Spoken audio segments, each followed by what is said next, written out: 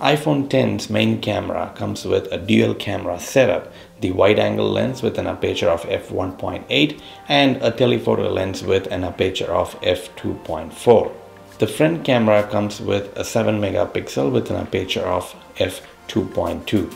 This is the same setup you will find in the iPhone 8 Plus with few differences.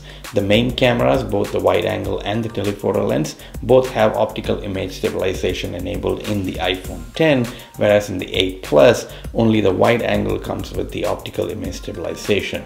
And the front camera in the iPhone X uses all of those new sensors that are available with its TrueDepth technology for FaceID, and it also uses it for bringing the other new features in the iPhone X's front camera.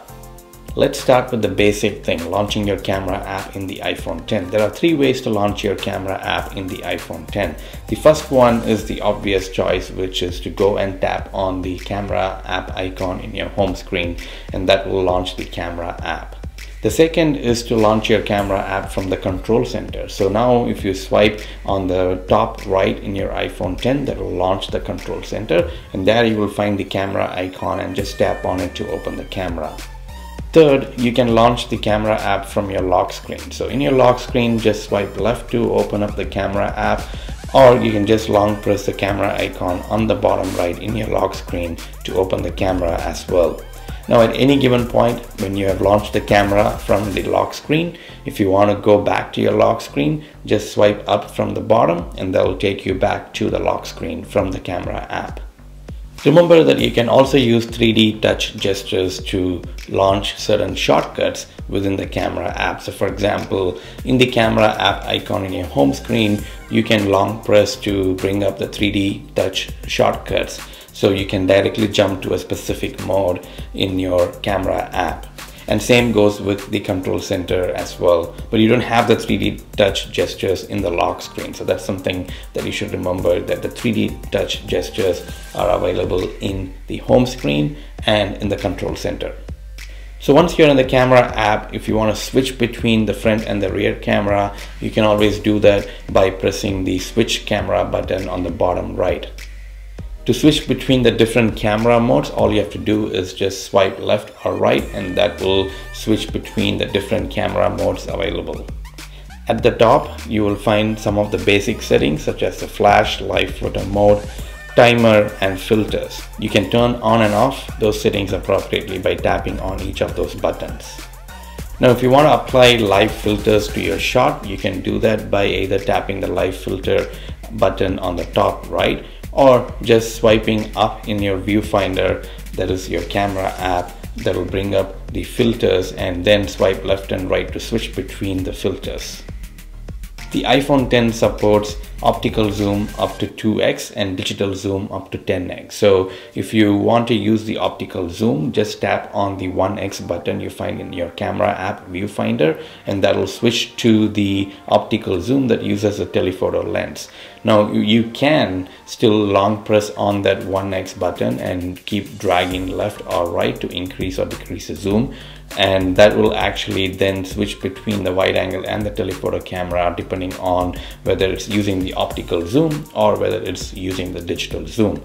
To take a picture, of course, you can always tap the shutter button, but you can also use the volume buttons, both the volume up and volume down, to take a shot. And that's very useful if you're using your iPhone X in one-handed mode, or you just want to take a photo in a very different angle, and you could use the volume buttons to just take the photo rather than trying to go and press the shutter button. Now most of the time point and shoot works great, but at times you might need to focus on a specific area or a specific subject to get the most out of the shot. So to focus on an object or the area, just tap on the desired area in the viewfinder that is in your camera app, and iPhone X will focus on that object. Now if you want to adjust the exposure of your shot, just move the sundial up and down, and that will increase or decrease the exposure for your shot.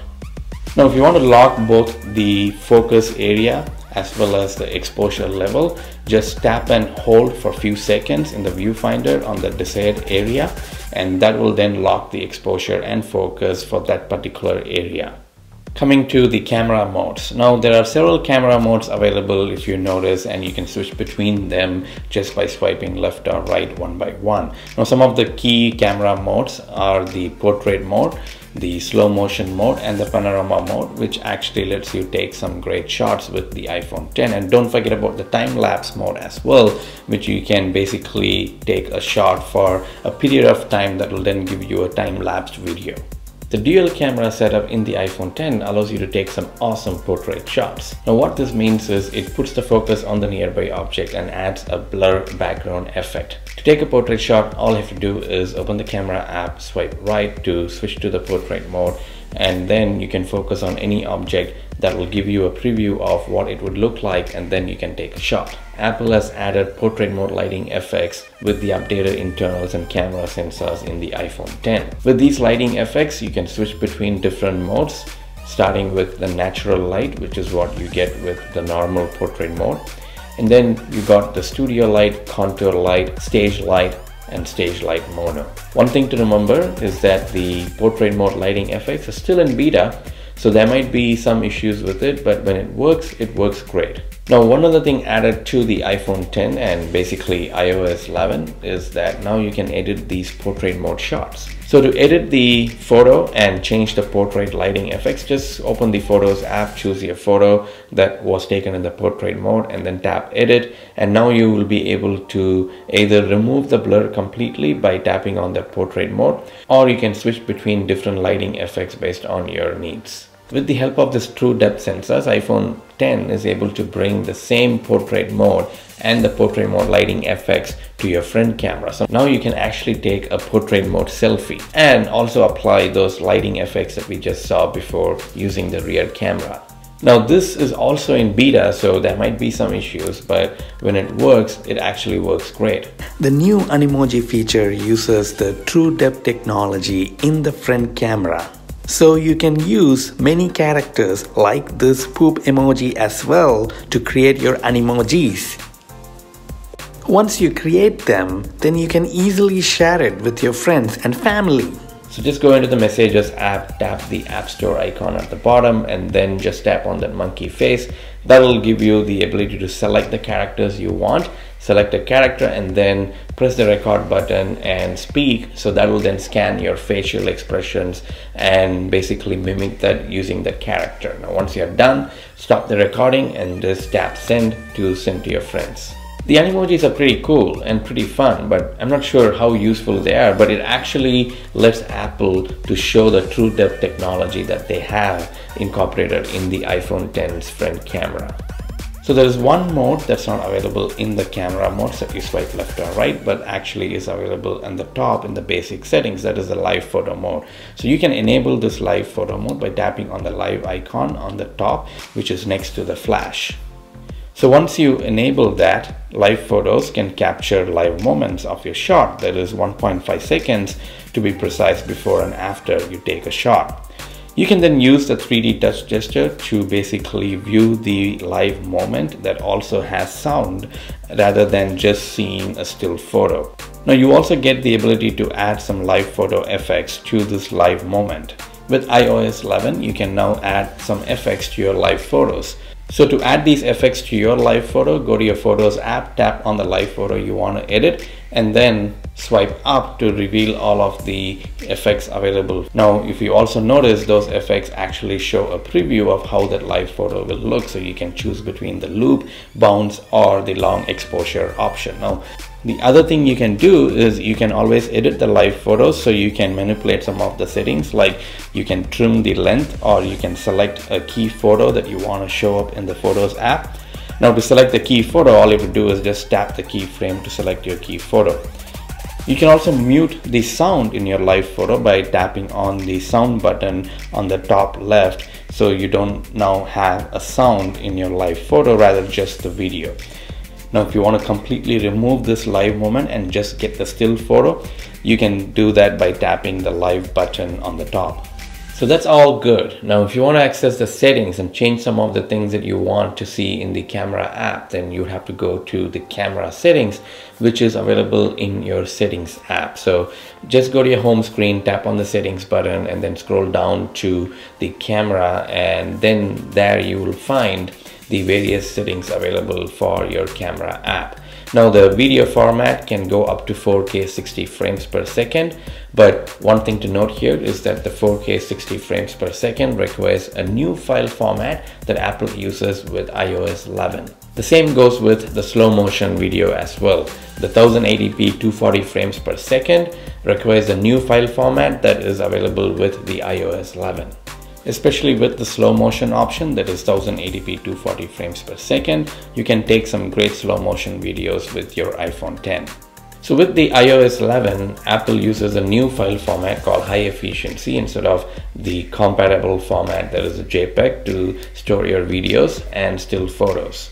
So if you want to switch to the high efficiency mode, make sure that you also have updated your macOS to High Sierra or have a compatible drivers or softwares in your Windows system to support and load these high efficiency format. Now, if you're not clear, then choose the most compatible, so that makes sure that you can move these files around with different systems. So this is where I was telling before, if you're using 4K 60 frames per second or the slow motion 1080p at 240 frames per second, it will use the high efficiency mode regardless of what setting you choose here. So that's something to keep in mind, especially when you're taking those videos.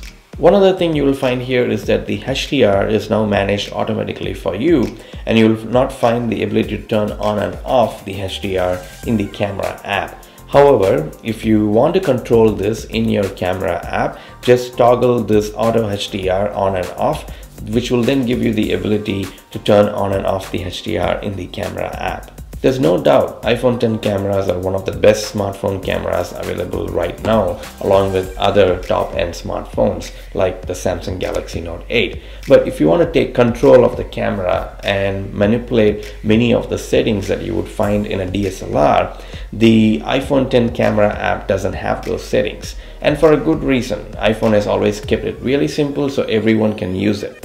Now, if you do want to control those settings, you can download a lot of apps from the App Store and use it. That gives you the ability to manipulate, say for example, the individual ISO settings, the exposure settings, the manual focus or the autofocus, and also whether to capture images in RAW format or the normal JPEG or the high efficiency format.